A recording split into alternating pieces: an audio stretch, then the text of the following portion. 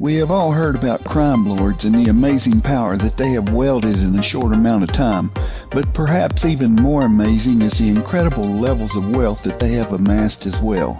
Today we will examine 6 powerful crime lords who became the richest of all time.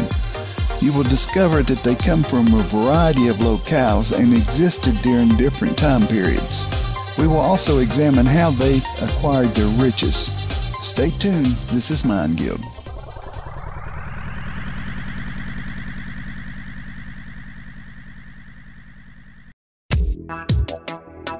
Number 6. El Chapo. Joaquin Guzman Loera, also known as El Chapo, was estimated to be worth $1 billion prior to his arrest and imprisonment. El Chapo, which means shorty in Mexican, was nicknamed for his 5'6" height. Regardless of his stature, the Mexican drug lord was at one time considered to be the most powerful drug trafficker in the world by the U.S. Department of Treasury. El Chapo headed the Sinaloa cartel, which is responsible for bringing nearly a quarter of the legal drugs that enter the U.S. from Mexico. The infamous drug kingpin notoriously escaped prison twice, thanks to his crack team of skilled engineers. He is currently in prison for many of his crimes. Number 5. Al Capone. Al Capone was estimated to have been worth around $1.3 billion. Whether you know him as Public Enemy number 1 or as Scarface, the infamous gangster amassed his massive fortune through bootlegging, prostitution, and gambling during the Prohibition era. Capone is believed to have been responsible for the famous St. Valentine's Day Massacre in 1929 and the attempted murder on Bugs Moran, who was head of the Northside Gang in Chicago. While he wasn't indicted for his racketeering, Capone served 6.5 years for income tax evasion. He was eventually released, but he later died in Miami in 1947. Number 4. Carlos Enrique Later Rivas. It is estimated that Later was worth $2.7 billion. Later was actually a co-founder of the Medellin cartel who began a life of crime dealing stolen cars, marijuana, and eventually cocaine.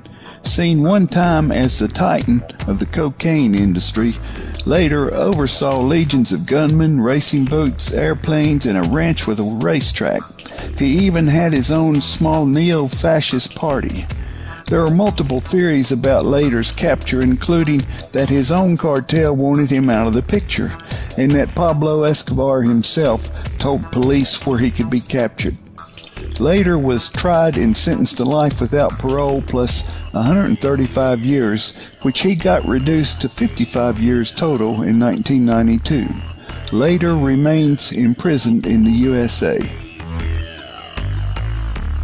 Number 3. Khun Sa. Khun Sa was estimated to have been worth $5 billion. Khun Sa was known as a publicity-loving Golden Triangle drug lord who headed the opium trafficking from 1974 to 1994 out of Burma. During this time period, he controlled an estimated 70% of the Golden Triangle's heroin business. He used the money to build an army and large-scale heroin laboratories. Khun Sa's empire traded opium for guns to gain control over large parts of the Shan region. Khun Sa was a guerrilla leader and self-dubbed King of the Golden Triangle. He surrendered to Burmese authorities in 1996 under the condition that he received government protection.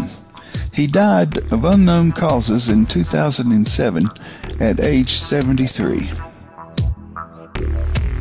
Number 2. Amado Carrillo Fuentes. Fuentes was worth an estimated $25 billion.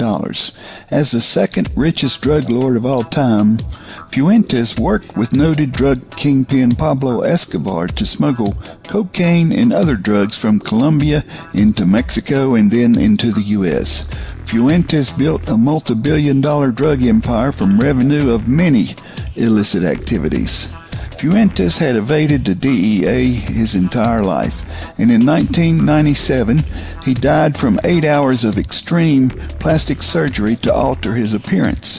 The plastic surgeons who operated on Fuentes were found dead afterwards. They had been encased in concrete within steel drums and reportedly showed signs of extreme torture. Number 1. Pablo Emilio Escobar. The richest crime lord of all time was none other than Pablo Escobar, who amassed an estimated fortune of $30 billion. Earning the title of King of Cocaine, Escobar became one of the richest people in the world by the time he turned 35. He brought in an estimated $420 million a week, smuggling in about 80% of the United States cocaine supply during the 1980s.